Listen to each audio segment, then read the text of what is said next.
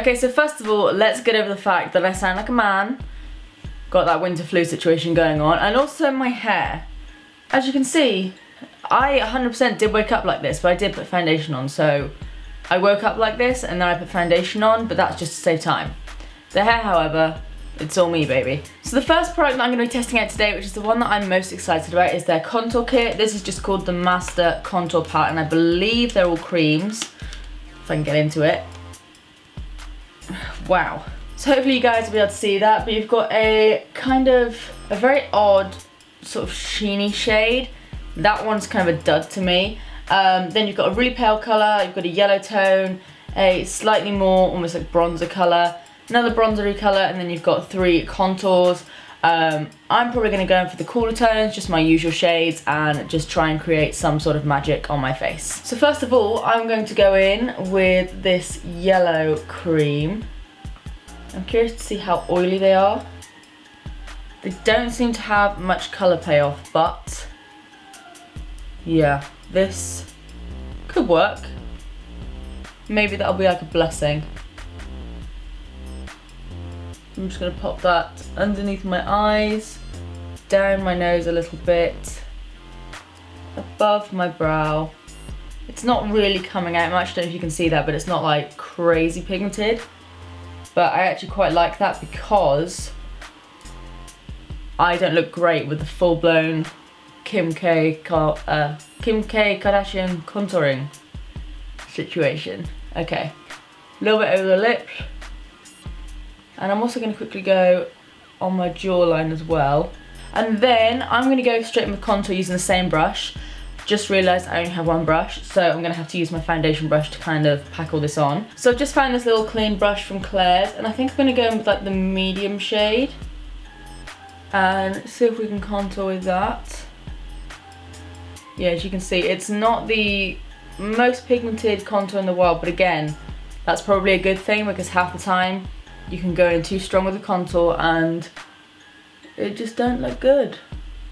I think I'm going to go in with maybe this shade. It's a bit more bronzy, and I'm going to go slightly above that.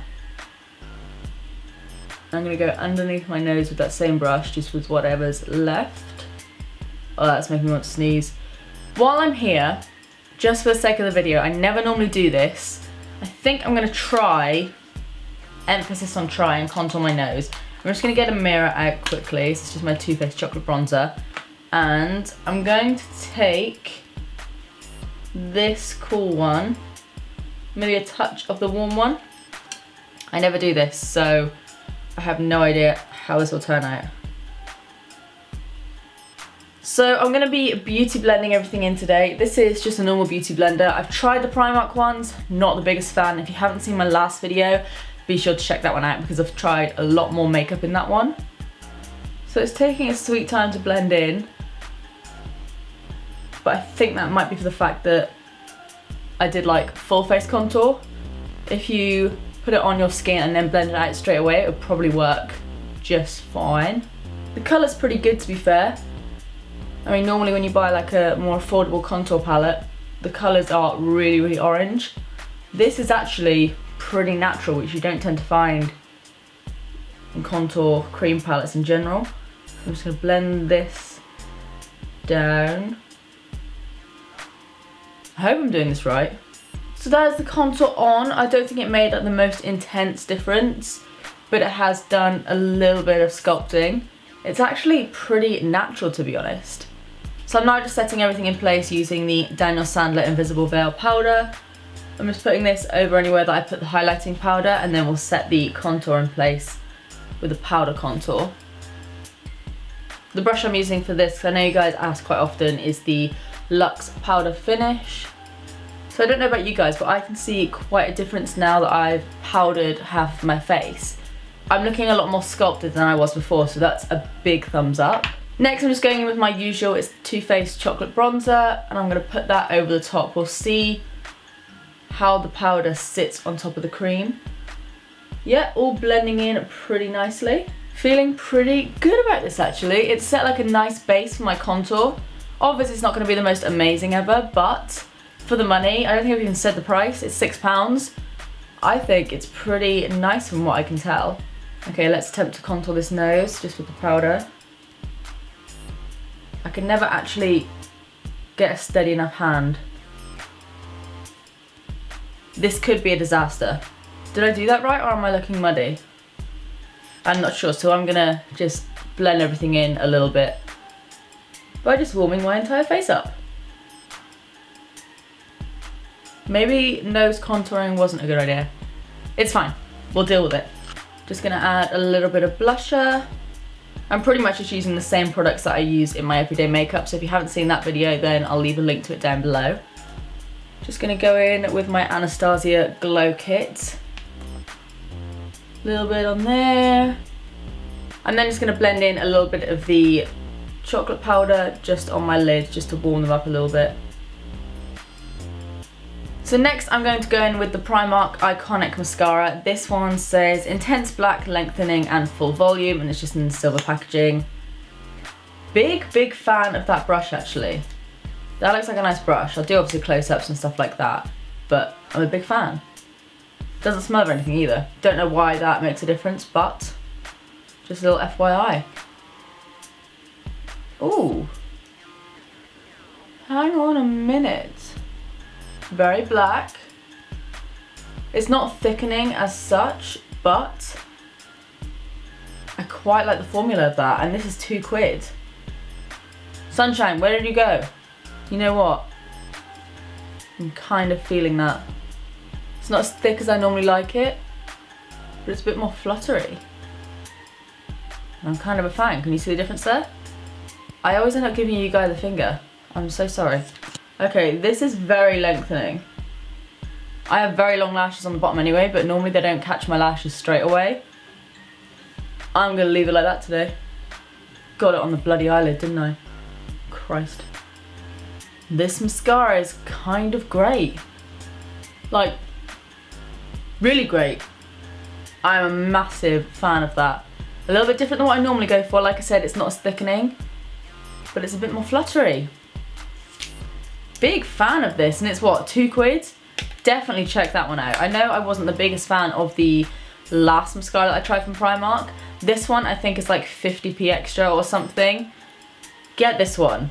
If you're on a budget, or even if you're not, just give it a go because it's very good. Next, my chickadees, we are going to go on to brows. This is the fixing gel, and it's in the shade, I think it says on the packet, it's in the shade dark brown. This was £1, I believe. Yeah, £1. I'm fully aware that I'm probably going to be filling in my brows afterwards, but I thought I would give this a go anyway because £1 for a tinted brow gel is actually really good. So it's just a standard brush. It's quite thick, but I got some big old brows on my face, so that doesn't bother me. This is good. It doesn't pack on too much colour, which if you only want to kind of fill them in a little bit, like I do, then that's really good. Maybe you guys can see that, but it just kind of gets rid of all the like foundation and concealer that was on my brows before. That's the one done. That's the one without anything on. It kind of seems quite almost waxy as well, so it feels like it'll hold everything in place. Yeah, pretty happy with that. Really happy with that. I think it's a really nice colour, not too intense. Some of you guys may not agree. But yeah, I think it's a really good brow gel. And they do a bunch of different shades as well, so definitely give that one a go if you're after an affordable brow gel. And now I'm just going to fill them in even more because I'm crazy. Pomade in, and I can actually feel that these have stiffened on my face. That's a good thing for me. I kind of like it when I can feel that my brows are just 100% staying in place. If you don't like it, then maybe not for you, but if I wiggle my face, then it literally feels like they've just been glued to my forehead, which I'm a big fan of. So now we're going to move on to lips. I have a lip liner, and I also have two of the Velvet Matte lipstick crayon things. I have one in the shade Ballerina and one in the shade Mushroom. We'll just see where we go with this. Okay, so first of all, going in with the Toffee lip liner. This one, oh, that's quite a brown shade. I thought this was going to be more of a nude, so pretty interested in this.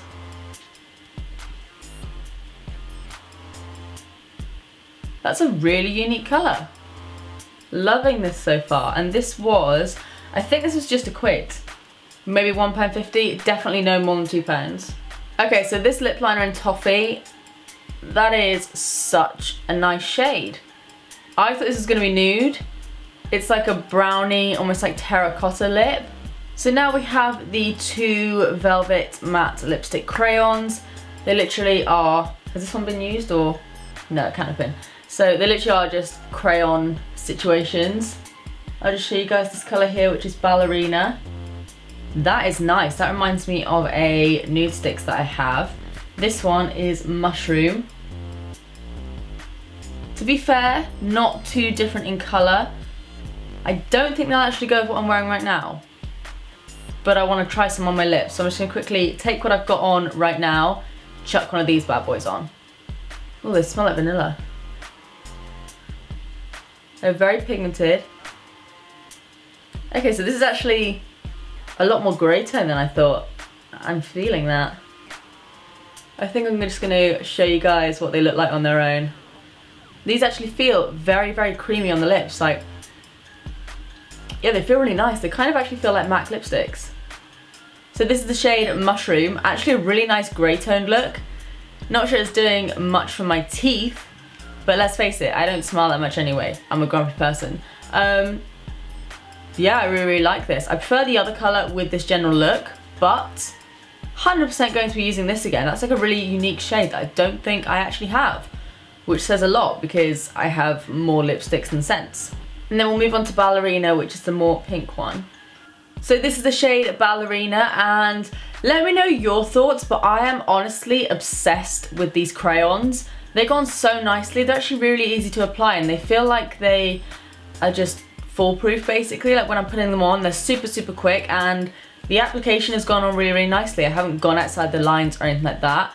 And I love this colour. It's like super nudie, kind of like a pink tone, but also a nude tone. But yeah, really, really in love with all these lip products. And now, to end the video, I'm gonna chuck that lip liner back on because I am obsessed. So this is the overall finished look, and I've gotta say, big thumbs up for Primark makeup this time around. I know there are a few duds in my last video, but for the new releases, I know they've brought out like a pro collection and everything like that. They don't have that in my local Primark, but for the newer, just standard releases, honestly, massive, massive thumbs up. They've really upped their game. Love that they brought out a contour kit. Love that they're doing the whole matte lipstick thing. Let me know what you think of this overall makeup look, and if you have any Primark products that you think I really, really need to try out, then let me know. They do so many products, so if you want me to do another video like this, then let me know in the comment section down below. As always, please give this video a big thumbs up if you did like it, and subscribe if you do want to see more of me. I'm posting every single day in the lead up to Christmas. But apart from that, that's it from me. I love you guys, and I will see you in the next one. Bye!